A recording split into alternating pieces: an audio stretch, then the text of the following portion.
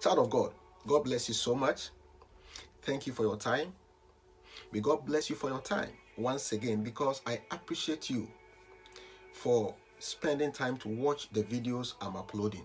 God richly bless you, increase you, expand you, and multiply the beauty of the work of your hands.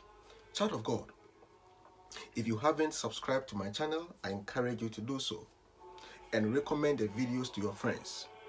They are important series we are embarking on, and this series on Great Tribulation is very helpful as far as understanding the eschatology.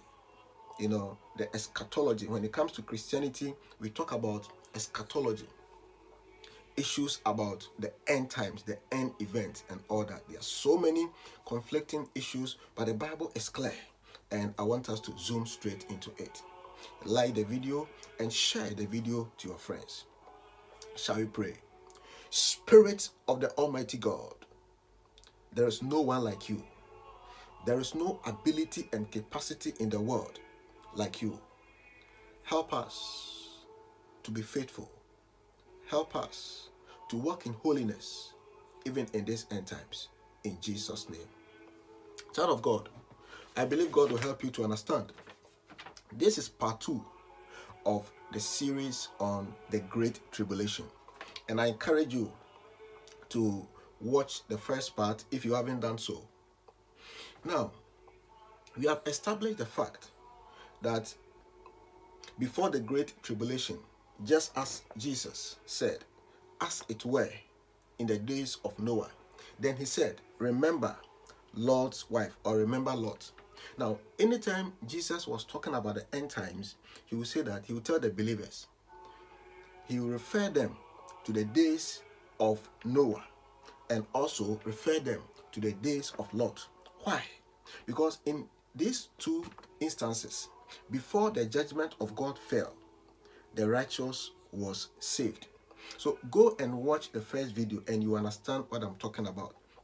Now, why we believe that the church will not be a part of the cataclysmic events which are coming. Child of God, God will not punish his body, because the church is the body of Christ. Don't forget it. God will not fight his own body. And if you understand the very nature of the Great Tribulation, you understand why we are saying what we are trying to put across. Today, I have a topic I have titled The Satanic Trinity. The Satanic Trinity. Now, in the book of Revelations, I'm going to give you some scriptures, and as I go on, I'll bring the rest.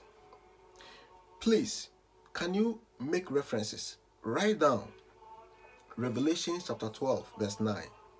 Revelation chapter 13, verse 1. There are others, but I'll give them to you as I go on. Now, don't forget, I'm talking about Satanic Trinity, the Great Tribulation, part 2, the Satanic Trinity. There are 3 essential elements of evil personalities in the Great Tribulation. The first is the dragon, the second is the beast, and the third is also a beast. So there are 2 beasts, a first beast and a second beast. But the head of this evil is the dragon. Who is the dragon? Who is the first beast? And who is the second? Now, why do I call it the Satanic Trinity? Now, one thing that you must never forget is that Satan is the great counterfeiter of God. He only tries to counterfeit God. I tell people that if you know the kind of person, the personality he is, you would never be afraid of him. You are in the light, he is in the dark. You are greater than him because the greater one lives in you. He counterfeits God. Whatever he does, he tries to counterfeit God and deceive God. He wants to be like God. Don't forget what Isaiah said. And out of this pride, he was brought low. Now, this dragon is, read also Revelation chapter 16, verse 1 to 14 and 16. If I go through all these verses, I'm telling you, I'm not going to finish today. I want to give you the message and make the video shorter.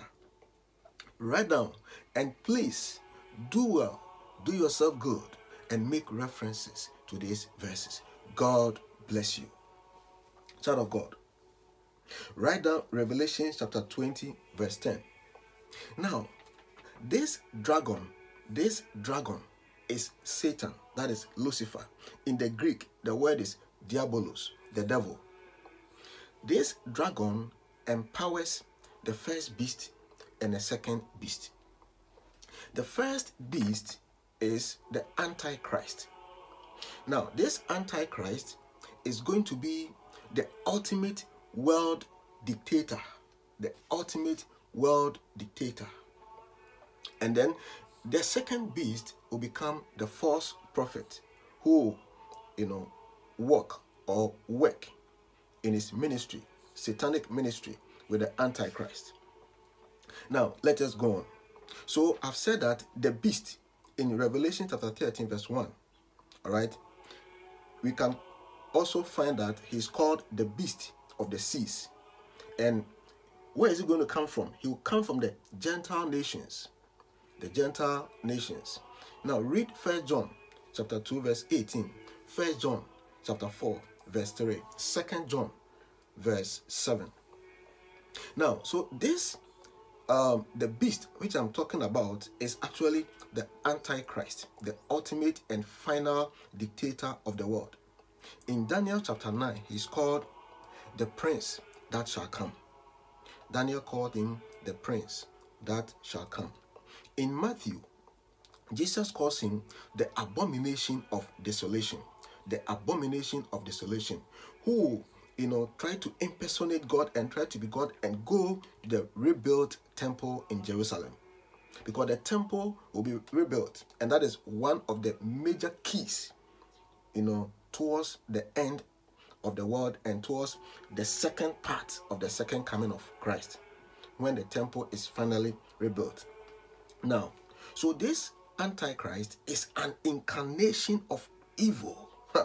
The incarnation of evil. So we have the dragon, which I've described, then the first beast, which is the Antichrist. Then we have the second beast, that is the false prophet in Revelations chapter 13, verse 11. And he is going to be an effective, now don't forget, underline the word, an effective religious leader of the final apostate church of the world. An effective apostate leader of the final apostate church of the world. When you talk about apostasy, an apostate church is a church which has gone, they have gone their own way. They have lost any relationship with God. And there are so many, you can see the churches. A lot of the churches are moving in that direction. So many churches, the leaders don't hear of God. In fact, a lot of the things that they do are just mere gimmicks. Professional administrative staff, excellent marketing. There is no spirit in these churches. And eventually, the Antichrist is going to be an effective religious leader of the final apostate church of the world. I am making these examples to make references to what is happening in the world, because ultimately, it is the same people who are not going to be raptured who are going to be part of this, satanic trinity. So the satanic trinity is Satan, who impersonates God, the Antichrist, who is trying to impersonate Jesus, and the false prophet, who is going to is going to work signs and wonders, who is going to impersonate a kind of the Holy Spirit in terms of the manifestations of miracles and powers. Because don't forget this. Praise the Lord. Don't forget it. That at the beginning of the earthly 3.5 years of Jesus, he was empowered by the Holy Spirit. So Jesus, was empowered by the Holy Spirit. And I've said that this false prophet will perform wonders like Elijah by commanding fire, to come down from heaven. And this false prophet will glorify and magnify. Okay, he's going to glorify and magnify the Antichrist or the dictator. The false prophet will magnify and glorify the false prophet. The false prophet will glorify and magnify the Antichrist. Don't forget it. Okay, so Satan is the counterfeiter of God. The Antichrist is the dictator or the ruler who is going to counterfeit Jesus. And of course, the false prophet, okay, is a kind of anti-Holy Spirit, okay, and is going to counterfeit the Holy Spirit. And Jesus has a bride. Don't forget it. I'm trying to explain all this satanic trinity I'm talking about. That how Satan is trying to impersonate the church and Christ and everything to deceive the world.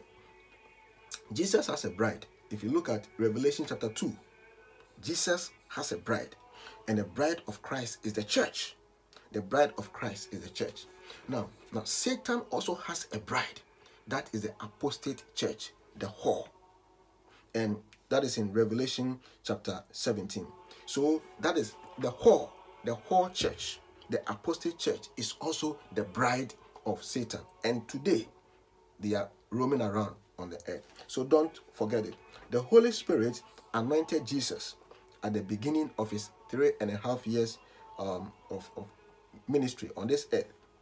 The false prophet joins the Antichrist at the beginning of his first 3.5 years of, the Great Tribulation. Child of God, this is a presentation on the Satanic Trinity. And I've said that at the beginning of the first 3.5 years, I've said before that the whole Great Tribulation is 7 years. That is 1 week in terms of Daniel's prophecy. So at the beginning, this false prophet will join himself to the Antichrist, just as the Holy Spirit anointed Jesus at the beginning of his first 3.5 years of earthly ministry. And this whole system is empowered by the dragon, which is the Diabolos, that is Satan or Lucifer. This is the Satanic Trinity, and their whole modus operandi and the purpose of their work is to deceive the world, especially Jacob. That is why one of the descriptions of the Great Tribulation is called the day of Jacob's trouble, because Satan is trying to deceive the world, trying to promulgate and bring about peace in the Middle East, where many leaders have tried, all to no avail, to bring peace to that part of the world. But this kind of Satanic Trinity will succeed. And then eventually, the Bible says, just as the whole world says, oh, finally, there is peace, then comes sudden destruction. That is when the Lord God Almighty will bring judgment upon the inhabitants of the earth. It is going to be a day of great cataclysmic and destructive events on this earth. I'll spend time to talk about the nature of the woes that God will bring upon this earth. But through all this process, God will save his people. God will seal his children. Now, these are the tribulation saints, not you and I. Because for us, according to the Bible, the day we became born again, we were sealed with the Holy Spirit. I am already sealed because of the Holy Spirit I have. He says, I will never leave you nor forsake you. And it shall be with us even unto the end of the world. And we are now one with God. So I am sealed by the Spirit of God. But those who have not accepted Christ, who are going to miss the rapture, who will be here at this time, and those who rejected the truth, but some of them will remember these words, these messages, and they will give they will accept God, and the Bible says they shall also be saved. That is, we call them tribulation saints. Now, these events are, anyone who doesn't have the Holy Spirit will laugh at some of these things, but they are going to happen. The time of Noah happened. The time of Sodom and Gomorrah, it happened. The days of Lot happened. What happened in Egypt is not just mere historical news. This all happened. These days and these things are going to happen. Prepare yourself and walk in holiness and righteousness, because the Lord is coming. God bless you, and once again I thank you. If you have not shared the message, share it, like the video, please subscribe to the channel. I thank you for your time, and may God help us to make it to heaven. God bless you. This is your brother Collins. Thank you.